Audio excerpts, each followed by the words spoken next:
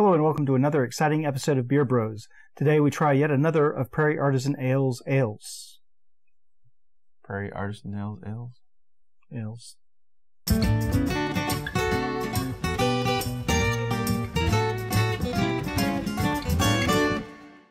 So for our next beer we have... How did you know? I bet it's from Prairie Artisan Ales. Prairie Artisan Ales Birthday Bomb. Who has a birthday this month? Next month. Oh. I was close, right? So I got you for your birthday.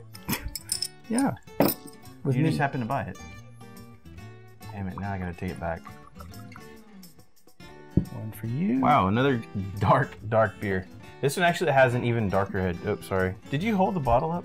Yes. You sure? Yes. Don't be blaming this on me. So, from Monday's to Wednesday's episode, you can see the difference. Actually, you can't see the difference. There is no difference. They're actually very, very much alike.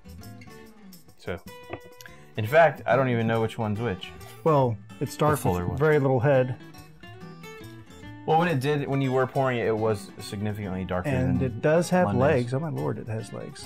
Yeah, this is a 13 or 14%, 13% alcohol by volume. Yeah, those are legs. Imperial Stout aged on coffee and cocoa nibs, vanilla beans, and chili peppers.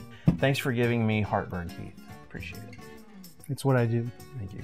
All right, well, let's give it a smell. Smell the vanilla and the coffee. Yeah, get the coffee. It smells earthy. So it does smell a little bit more earthy than what I would anticipate with the cocoa and the vanilla and coffee bean in there. So okay, let's give it a try. Okay. Clinky drinking.